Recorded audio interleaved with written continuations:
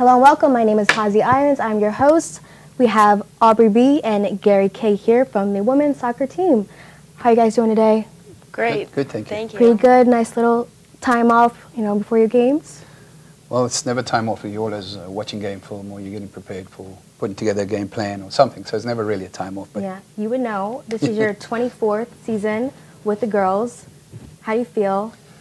Old? No, no. Actually, it's an exciting season, and every year is something new and it's a different challenge. But it's at least it's going well, and I'm always excited when we're doing well.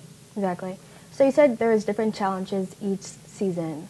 What makes this season so distinct from the rest of your 23-year career? Well, it's just a different group of kids, and every year the team dynamics change, team chemistry changes, implementing game plans that are depending on the strength of your team and stuff like that. And then, of course, trying to get the right people to play in the right times, during the right games. And so you're hoping all the time that there's a whole bunch of stuff like soccer isn't like football or basketball where they have stoppage and then you make changes to personnel. And it just goes on the fly, and sometimes the changes have to happen really quick. And so the kids have to understand the changes in the formations and the tactics that we're doing on the fly. And I think our kids are well enough trained, and they're smart enough that they are able to do that during games. Yeah. Well, considering you guys are 9-3, what are the strengths that help you get to that record? To be honest, I think it's just the kids. They really gelled well. They play to the game plan, and they play for each other. And I think, at this point, it's a lot of hard work, and the success comes, I think, through hard work. And your team dynamic, do you have a lot of seniors and freshmen coming on the team, or is it like a mix of juniors and so on? Well, last year we had 19 freshmen and sophomores, and we brought on about 10 more, but we actually have three seniors, and they are all terrific leaders. Nice. And so I think you need that leadership. Last year we only had one senior, and so we didn't have that leadership, but this year we do. Yeah, and seniors, you're graduating in December. Congratulations. Thank you. You've been on the team for 4 years. Yeah, and since you've been here as a player's perspective, how has the dynamic changed? How have you grown, and what have you seen switch up? Well, I would say this year, even just comparing it to last year, our team has matured a lot. Like Gary said, we brought in a lot of younger girls last year, so it was kind of a rebuilding year. Yeah. And good year to step up and, change culture if it is, a little bit shaky. Yeah, sure. So, so like this year we have a lot more upperclassmen, and like Gary mentioned, more leadership coming from the upperclassmen. So, and I would say this year we're playing more as a unit, as a team, rather than individuals. And like Gary said as well, I agree with that. We just gelled so well this year, and just our team chemistry is stronger than ever. Yeah, I bet that's a huge contribution to the way you do on the field, your chemistry. Oh yeah, absolutely. Yeah, so it's good relationship chemistry and good, tactical chemistry.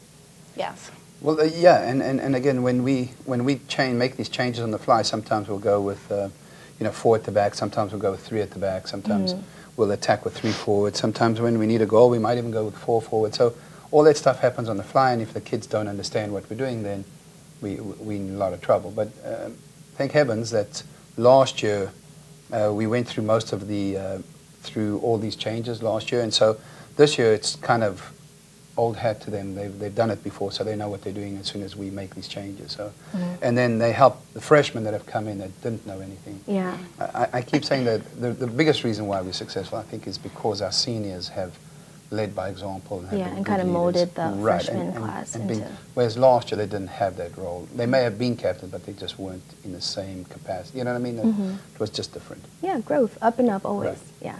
So let's talk about the match with Slip. We know that was pretty exciting. Yeah. Yeah, you want to go with that? Super exciting. Yeah, actually we were just talking about that before we started. We're going to come up with another game against them this Saturday, so we're going to probably be neck and neck as we're fighting for the first place in our conference. But that game was super exciting. You and Slip neck and neck for first place in the conference? Right. And when is this game, just so viewers know? Saturday at 1 at Slippery Rock. Slippery Rock, all right. So we play at home and away on all the teams on the West, and so we play them at home, obviously we beat them. Now it's away, and it doesn't really matter because we're hoping to make the playoffs, and of course you want to win the West. But the ultimate goal is to make the playoffs, and once you're in the playoffs, then anything can happen after that. So that's kind of the plan. And Slippery Rock just happens to be, Gannon comes first on Wednesday, and Gannon is a fist fight. That is a tough game. Yeah, that's exciting. It's going to be a good game for you guys. So, as a coach, do you still get nervous before the games? Like I know the girls get nervous, but you, 23 years later, what's going on in your head? I think it's worse. I think it's worse when you coach. It's worse because you can't play, you don't warm up, you don't kick anybody, you don't fight anybody. You kind of just have to sit there and try and be more cerebral than physical, and it's harder. I think being a coach, I'm emotionally drained. I'm mentally drained after games. It's tough. Yeah. I used to be physically drained, but that's okay because at least you feel like you've done something. Yeah. So I know my kids play hard. I know they play really hard, and Aubrey can say something more on that. Yeah. What gets you fired up before the games? It's just playing. It's just playing. Whoever the next opponent is, it doesn't matter who you're playing. It's just who you're playing. The national anthem seems like it takes an hour. Yeah, just like the nerves and let's get to it. I just want to play, man. Can't we just get the game going? It's kind of one of those gigs, but yeah. And you as a player, like, what gets the girls fired up in the locker room? What are you guys saying? What are your rituals?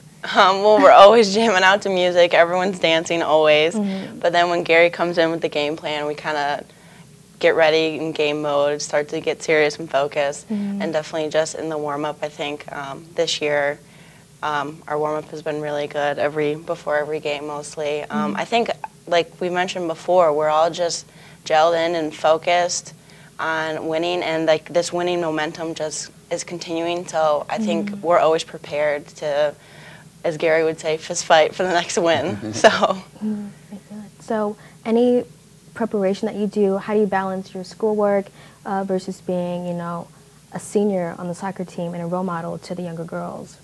Well, I've always liked to be busy. I'm a dual major, and also with playing on the soccer team is a lot. And I know a lot of the girls on our team are like science majors or business or nursing, so obviously difficult majors that require a lot of time. But I find it for myself, the busier I am, the more productive I become. So even with schoolwork, because we are traveling tomorrow to Gannon, we have this much time on the bus, maybe that time can go towards studying, or so it's just all about time management and learning that. I mean, as upperclassmen, we help the younger girls, especially the freshmen, learn how to manage better, whether it's in study tables or just like personal help, like one-on-one. All right. So you guys have a few games left of the season. Are you excited to, bow out gracefully and then move on to your career? And what's going through your head, as a senior? Yeah, it's definitely bittersweet. It's super exciting knowing the position that we're in, and we're guaranteed more games later in the playoffs, hopefully, knock on wood. But knock on wood. So, right. I'll do it for so you. that's super exciting knowing that it's also my senior year that we made it this far. So that's awesome. But yeah, I'm definitely excited to graduate and then see better and see different things, I guess. Yeah. Aubrey's already got a job. She's already got a job when she graduates. Oh. Our team GPA is, I think, 359. Oh, good for you guys. Pretty good, yeah. So academically, the kids do well, and then athletically, and we all understand that at the end of the day, soccer is sport, but they're going to graduate and become hopefully successful in their personal lives, working somewhere else. So that's really the goal. On that same note, what are you most proud of, or your top, however many you want to list, of this team? Well, even last year, and the majority of this team was there last year, the team chemistry is something that is very difficult. Even when you're winning, it's difficult, right? Well, last year we were 6-11, and we had incredible team chemistry. And I think that carried over to this year. And the kids are just nice kids. They're great kids. I mean, I can't tell you enough how awesome the kids are. And that the results are great, but at the end of the day, I think success is defined any way you want to look at it. I mean, winning is important, but I think friendships for life matter more. I know it sounds stupid, I know it's corny, but at the end of the day, I think that's where we funded, and that's really the goal. And I think my kids hopefully will come back here and feel welcome at any time in their life. That's really the plan. You know, complete the circle, go off, come back, you know, spread cheer. Just understand that they belong here. Mm-hmm. This is home. All right. This is home with Aubrey B. and Gary K. from the women's soccer team. Catch them. Your next game is? Wednesday, tomorrow at Gannon. So we're going to be Gannon. I can predict the future. They already lost and we won. Yay, congrats you guys. Thank you guys. We'll be back with the rest of the Fighting Scots show. Stay tuned. Hello and welcome. My name is Hazy Irons and I'm here today with Clayton Foster and Miss Stephanie Parsons from the women's cross-country team. So, lady and gentlemen, how are you feeling about this season so far? You go first. So far we've been off to a really good start. We've trained really hard and we've had like one good race where we got ready and ran really fast, and then just last week we went to the PSAC championship and yeah, we all ran really hard and came away with a win. Yeah. So how was preparing for the PSAC championships where you guys all brought home a win? Yeah, we didn't back off too much. We trained hard like in the weeks before the PSAC championship, but we still showed up ready to run hard. Mm-hmm. Yeah. And what are your guys' trainings like to get you prepared for that level of competition and succeeding, obviously? Mm-hmm. I mean, every coach has their own different philosophy. It depends on what your team's goal is for the season. And our goal is to start inching our way up the national meet. And so conference we didn't put too much emphasis on this year. We really trained pretty hard through it and just kind of challenged the team to work together when it came race day. And they performed really well. On the women's side, we had our girls went first, second, fifth, and 10th, and our fifth girl was 42nd. And so the girls had a wonderful race. They competed hard together, and so moving forward, we're trying to really bring it in these next two meets. Yeah. So being that cross country is a really individualistic sport, everyone gets their own time. How do you guys keep that team effort going, even though it is super solo at the end of the day? I think it's all about like working towards a common goal. We all want to get to the national meet. That's all of our ultimate goals, and by each performing our best individually, that's how we come together and do that. Represent that red and white. That's right. Regardless, so yeah. And as a coach, before Edinburgh, where were you? My previous 5 years I spent at Adams State University, and there I was the assistant coach under Damon Martin. And then my undergrad, I was at Minnesota State University, Moorhead. And that's where I competed their Division II as well. I ran middle distance and then cross country as well. So you have a lot of Midwestern, West Coast experience. Do you see any change in dynamic with the East Coast runners and maybe the altitude change? Absolutely. Altitude is a huge factor. I mean, when you train at 7,500 feet, your body changes physiologically, and it really helps endurance athletes. As far as climate difference, I mean, in my undergrad in Minnesota, it was cold up north, and so I think that's similar to here as far as it is cold. It's not as cold, but you endure the winter elements, and so you get a lot of snow, and it kind of affects training during the winter months. And so there's just little things like that that you have to kind of work around that you can't control. How much of an impact does the weather change on you guys? Because I know you guys go down south sometimes for meets. So coming from what, like 0 degrees to like maybe 72, is your body like exhausted afterwards, or does it make a huge impact? Yeah, definitely going to different temperatures, you're going to like react differently. So you have to basically prepare for what you're going to be racing in, because that's when you want to perform. Last year I went down to Texas where it was like 95 degrees and like a lot of humidity. So in the weeks like leading up to that, I dressed in like so many layers and basically did like heat acclimation for like 3 weeks just to get ready to run down there. Yeah, it's crazy. Physical, mental, beating before a match. Yeah, I think definitely the weather has a huge like mental aspect. You just have to like try to like control what you can control, basically. Yeah. What do you prefer? Like your best time? Let's get to that. What's your personal best time? In For which what event? yeah, there we go. run like a lot of events. Go through your PRs. Yeah, do that. Okay. For the mile, it's 4:48, and then 4:25 in the 1500. Then in the 5K, I've ran 17:05, and then in the 6K, I've ran 21:20. Yeah. So we talked about team dynamics before the show.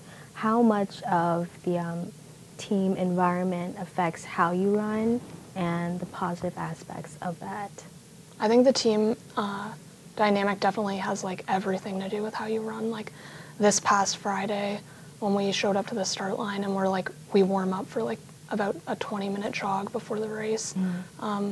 We were like all laughing, and it was very like relaxed. Like even though like it was a big meet, we were all like very relaxed and knew what we had to do and just like talking. And I think everyone being in a relaxed and good mood definitely helped us all perform at our best once the race started. A little calm before the storm, giggly, get the nerves off, and then like kick butt, when that sound goes off. Oh yeah. So as a coach, how do you keep your spirits up? What gets you riled up before a meet?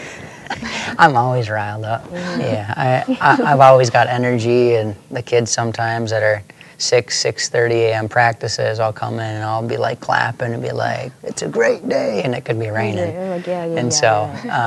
I try to just always bring a positive and high energy environment because sometimes they're not, and so usually I try to have them meet me at least halfway. But in race days, more so I try to keep everyone calm and just calm and collected. Every person is so different and individualized. Some people like to be excited and all like hyped up, where some kids need to calm down significantly, and so to perform just top notch. just really having an eye and watching each person individually as they're warming up and seeing if they need any last minute attention. All right. Well, thank you for joining us on the Fighting Scots Sports Show. We have Stephanie Parsons and Clayton Foster with us from the women's cross country team. Stay tuned for the next segment. Welcome back. My name is Hazi Irons, and we are joined today with Clayton Foster and sophomore Ward Reese. What's going on? How's life? It's pretty great. Glad to be here. Glad to be here from your PSAC championship. How did that go? Well, I mean, you can see it for yourself. Gotta represent. Okay, I understand. How'd that go for you? Well, individually, I was 5th, which was pretty exciting. I went into the race with a top 5 goal in mind. Our team got it done, which I was pleased with. There's always room for improvement, but we won, so. Congrats. Good for you. Good for you. Thank you. Big up, gentlemen. Nice. So you're on the team for 2 years, yes? Yeah. Okay. And last year, how'd you do? Last year at the PSAC championship, I was 6th, which felt like a pretty big, exciting thing, being a freshman. But yeah, I guess I've made a one-place improvement. Yeah, for sure. Always up and up, like we say. We don't sink here. Right. We rise, sorry. As a coach, how do you feel about the gentlemen's team this year versus last year? And you can touch on this too after he's done. Last year, I redshirted a lot of my freshman boys, and I just felt they needed some time to improve and just become a little more fit overall. And this year, I mean, they're all racing now, and so we have a really, really deep group of guys, and I think it's been extremely beneficial to pushing each of them individually in practice sessions, and then each race they're trying to like beat each other as much as being on the same team and do it for each other. They're like, it's a battle too at the end of the day. And so I think it's just our men's team has a really solid group and a really solid pack, and we're still trying to perfect that for championship season. Yeah. Speaking of pack, is it exciting letting all all the young guys, you know, out of the cage and they can run now, or is it kind of like, because it's, you know, all so sudden and so quick? I think it's exciting because I tell them, whether you're a freshman or a senior, you better come out with some serious competitive nature, you know. And so in the sport of running, you can be a great runner no matter how old you are or what year you are. It's just how tough are you and can you endure for 25, 35 minutes of time. And so I love it. I was excited. Yeah. And you, as you were redshirted last year? I redshirted for like the first half, so not really. Yeah, I didn't redshirt last year. Yeah. So what was the difference between redshirting versus now being, you know, full shirt, I guess? It's really exciting to be officially on a team all year. Last year I only raced the postseason, so going into the postseason this year with a couple of races under my belt already for the team, I know more of my place on the team and how I need to perform in order for all of us to succeed. For sure. And I'm sure it seems like the leadership on the team is pretty solid, given that you wouldn't let your boys out if you didn't see that they were fit. How do you feel about, you know, the team dynamic? What gets you guys pumped up before a match?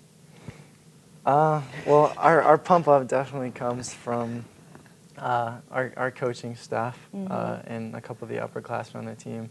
We're always circled up out there in the field before the gun goes off and get a couple quick hype up words. And but what goes beyond the coach pump up, I think, is our brotherhood and how we all want to race for each other. And even though we're racing against each other sometimes, like he said, at the end of the day, we're putting it all out there just to help our brothers out. So personally, and you can, you know, run down the list, what are your personal best times? And how did you prepare for those? Well, for cross country, my fastest 8K is a 25:37, which I think I can definitely improve upon. I don't know. I guess you prepare for all of it the same, which is just running. Yeah. That's all it is. And your improvements, like what do you do that kicks you up a notch? Or what can you improve on that get you there? Personally, I just trust in the training. I know that he's going to put the workouts out there and increase my volume when it needs to be and decrease my mileage when I don't need it as much. So I'm kind of just doing whatever what he says with my own personal goals in mind. Yeah, for sure.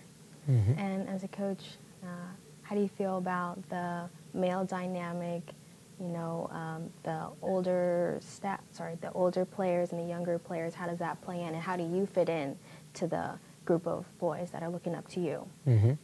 I mean, right now we're cumulatively a really young team. We have 2 juniors on the team. Otherwise, the rest of them, which is another 17, are redshirt sophomores, redshirt freshmen, or freshmen. Another litter coming out. You know, join the pack soon. Good for you guys. Yeah, and so very, very young group. I think the dynamic is awesome. They bring a lot of energy. They're constantly talking like all the time. I have to ask them to, you know, they need to quiet down every now and then. But you know, I think the men's dynamic is awesome. Yeah. It's awesome. Considering they're all so young, they're going to grow together, and they're going to be a huge force as seniors, and then the younger kids coming in, looking at these 17 established, you know, already set guys. That's, you know, you're growing a team pretty much. So your garden's pretty young, but good for you. Yeah. Good for you. So thank you for joining us at the Fighting Scots Sports Show. We had Coach Clayton Foster and Ward Rees. Thank you for joining us.